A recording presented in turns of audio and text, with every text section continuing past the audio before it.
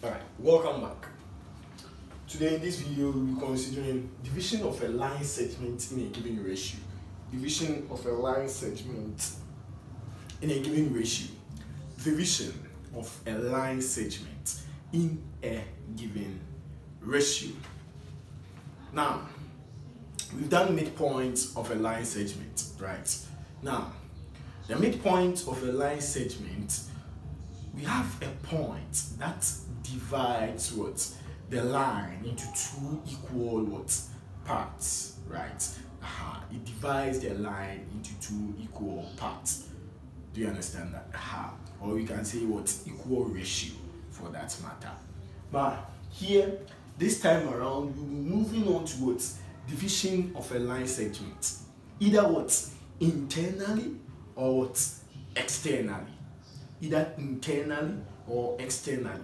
The midpoint of a line segment divides the line internally, right? Because we want the middle point, the exact point for that line, of that point, the middle point of that line, right? So this time around, we are moving on to the division of a line segment in a given ratio, whether the point divides that line internally or externally.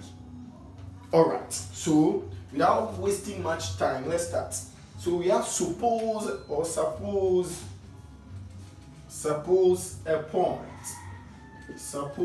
point P xy divides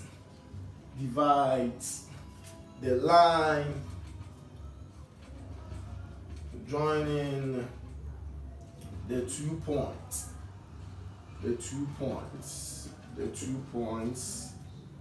A, x1, y1, and B, x2, y2, internally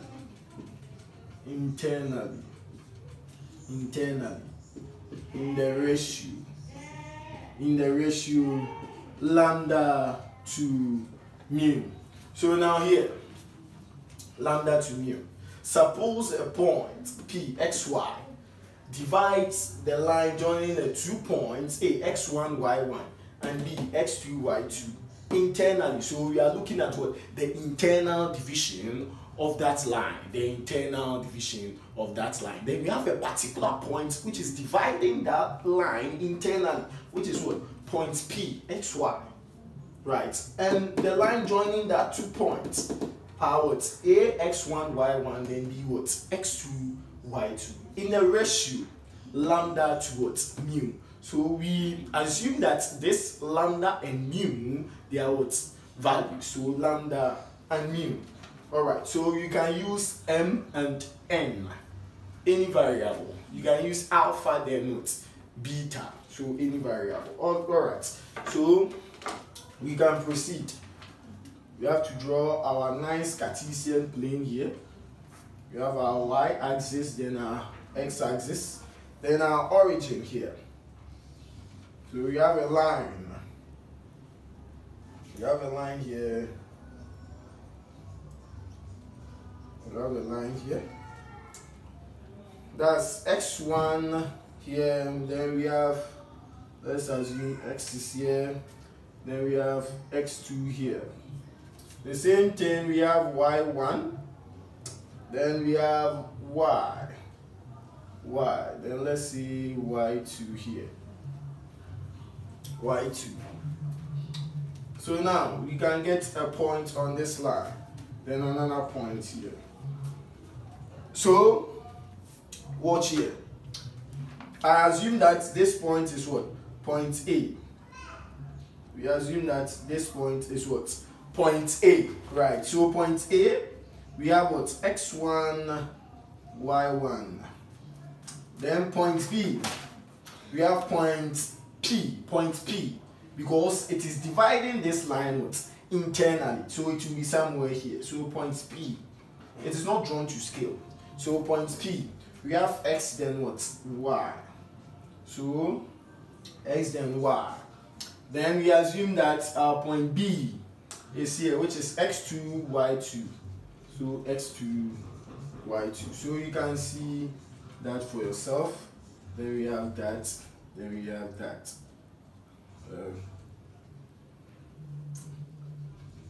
So you can see that.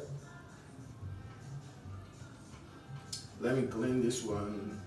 Bring it somewhere here. Alright. So now we can get another point. Let's see another point here. Let's see another point here. Let's see point C here. Right. Let's assume that there is point C there. Right. So because this line is passing through a lot of points. So let's assume that we have another point C, which is x2, y1, right?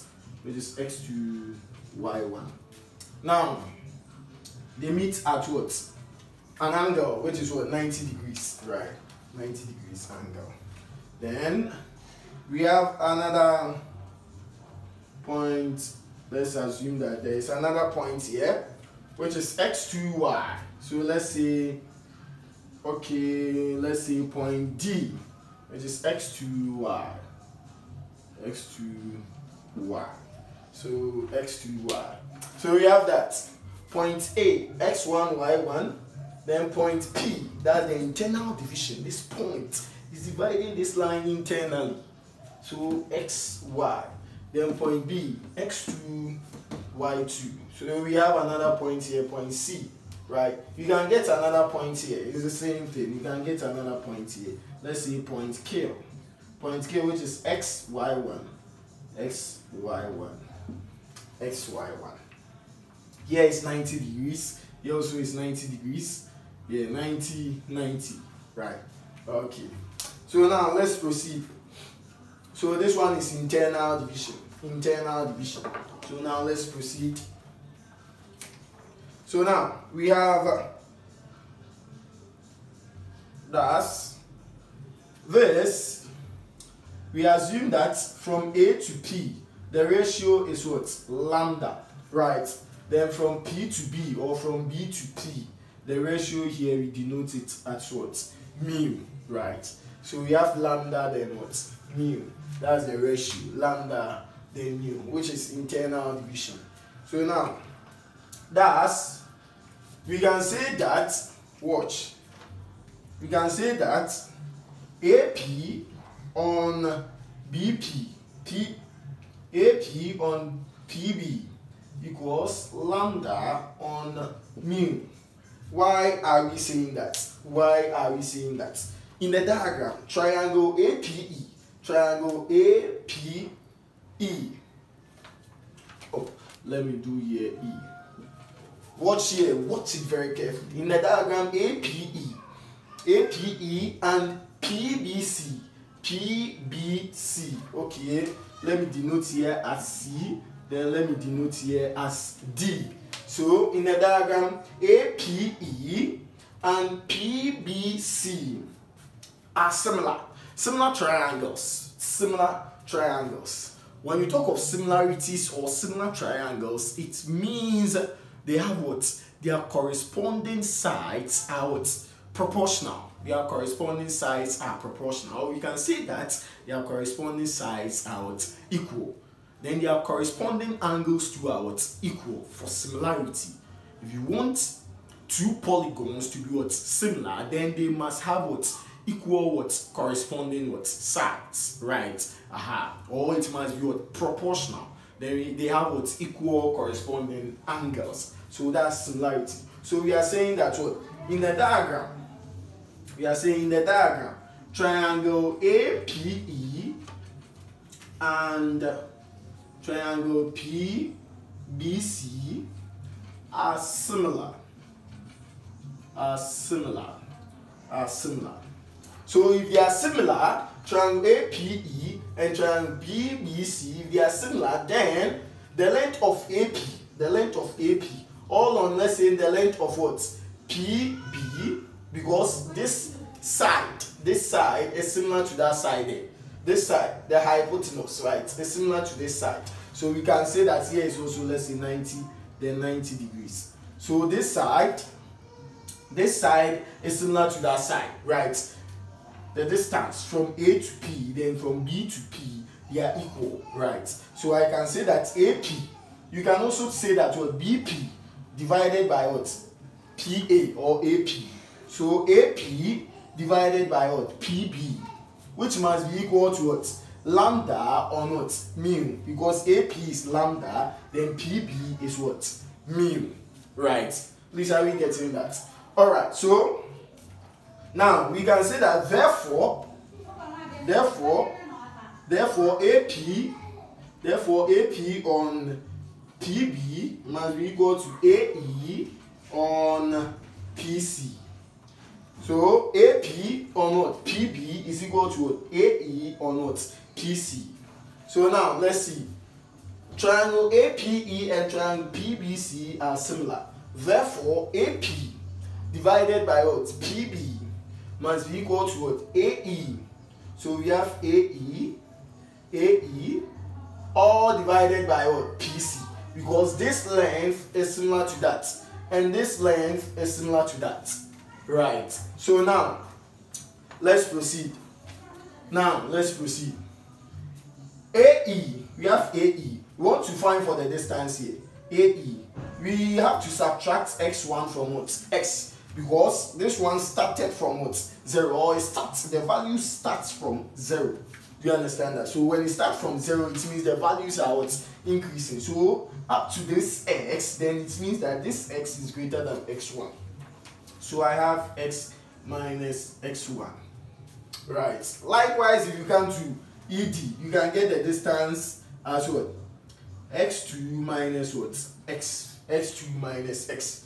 Likewise, if you come to the distance here, this one is smaller than that. So you get what? Y minus what? Y1.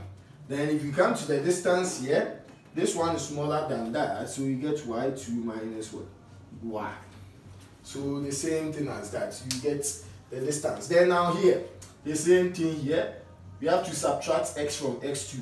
So it will be x2 minus what? X. X2 minus what? X. So now, but AE, we can say that what? AE, the length of AE is what? X minus what? X1. That's x minus x1. Then we know PC. We know PC, which is equal to what? PC. PC, we know it is x2 minus what? X. So x2 minus x. X2 minus x. We have AE. AE is x minus x1. Then PC, we have it as what? X2 minus x. And you know AP on what? PB, which is what? Lambda divided by what? Mu. Lambda divided by mu. So now we can proceed and say that AP divided by PB is equal to AE divided by what? PC. That's the length, right? So now we can say that AP is what? Lambda, right? So we can proceed and continue. So we have AP, which is lambda, on PB, which is mu, is equal to AE, which is x minus x1, on what? PC, which is x2 minus x. Can you watch it carefully?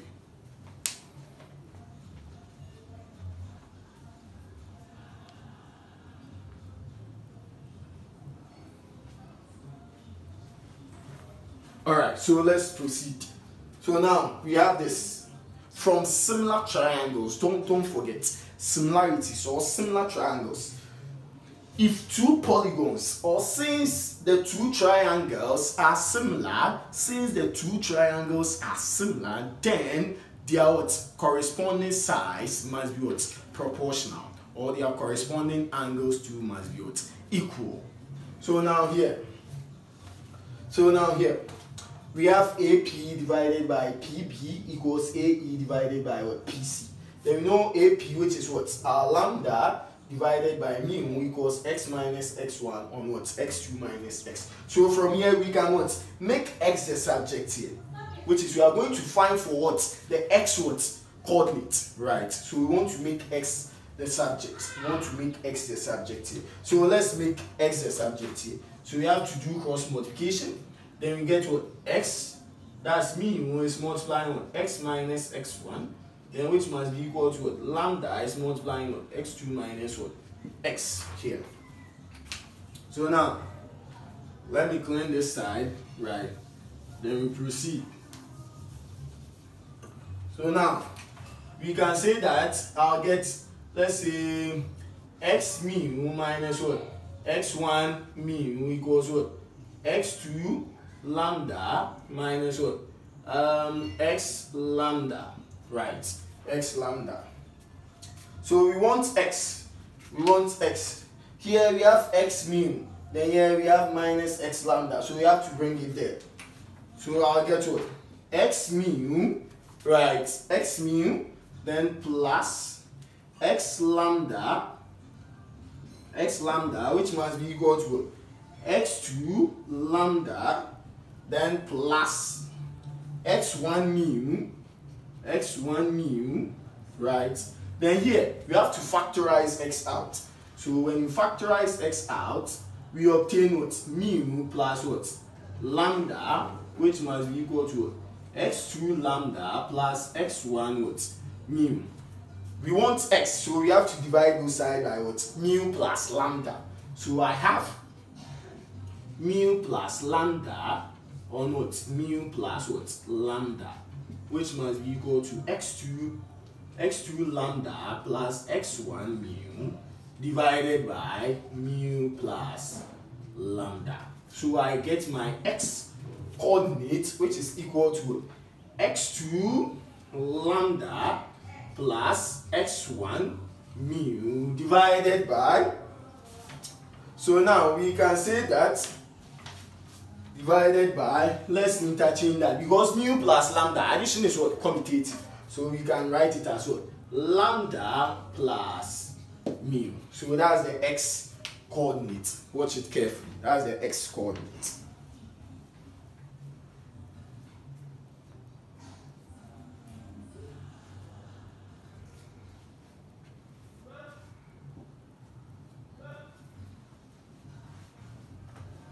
Alright. So that's our x coordinate. X equals what? X2 lambda plus x1 mu, all on lambda plus what? Mu. X2 lambda plus x1 mu, all on lambda plus mu. Lambda plus mu. Lambda plus mu. So this one we can still write it again as x must be equal to lambda x2 plus mu x1, all on lambda plus mu. All on lambda plus mu. All on lambda plus what? Mu. So we can still write it again.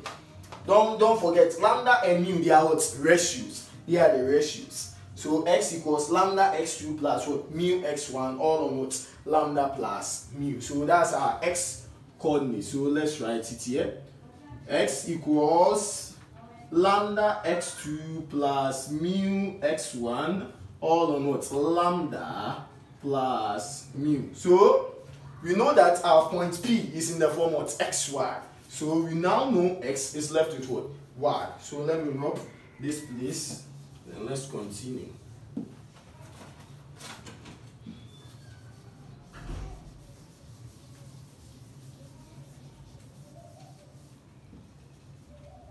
Alright, so now let's continue. Similarly again, we can write what? Similarly, we can write AP divided by what? PB, which must be equal to what here? We're dealing with the what? X-axis, but this time around we are moving to the y-axis because we want the y coordinate. So we are moving to the y-axis. So now here, but still our ratios is very, very important, so we don't have to eliminate that, right? So now AP on what? PB, which is equal to lambda on what? Mu, right? So AP divided by PB, which must be equal to, so now similar triangles. So similar triangles, EP, because we are dealing with this guy first, right? So AP, so we have to start with what? EP. We are taking this one on that. From similarity, we are taking this one on that. So we started with what? AP being divided by what? PB. So we have to take what? EP being divided by what? BC. So we will go EP being divided by what? BC, right? So now AP, which is lambda on mu, which must be equal to EP, which is, we subtracted y1 from y. So we had y minus y1 all on BC, which is y2 minus y. y2 minus y. So from here we can what? Make y the subject, or we can express y in terms of the other variables here. So now let's make y the subject here. So we are making y the subject. Then we can say that what? We can do our cross multiplication here, right? So I'll get what? Lambda being multiplied by what? y2 minus y, which is equal to mu being multiplied by y minus y1. So now we can multiply through. I'll get lambda y2 minus what? Lambda y equals mu y minus mu y1. So mu y minus mu y1. Then we can proceed. So let me continue here. Our focus is to get what? Y as the what? Subject. So now here we can proceed. Now here I have minus lambda y. Then I have what? Mu y. So I can group them. So let me bring this guy there, then I'll send that guy. So I have what? Lambda y2. Then I'll bring this one plus what? Mu y1 equals what? Mu y plus lambda y. Right. So now we can factorize y out. So I'll get mu plus what? Lambda, which must be equal to still lambda y2 plus mu y1. So we can divide both sides by what?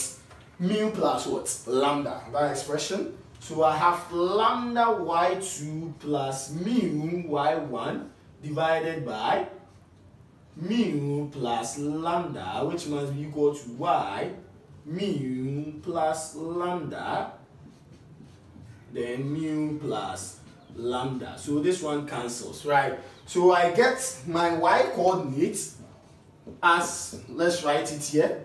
So y coordinates as, we are starting with lambda. So lambda y2, then plus mu y1 divided by lambda plus mu. So the same thing, we have to interchange that. So lambda plus mu. Lambda plus mu. So kindly watch it carefully.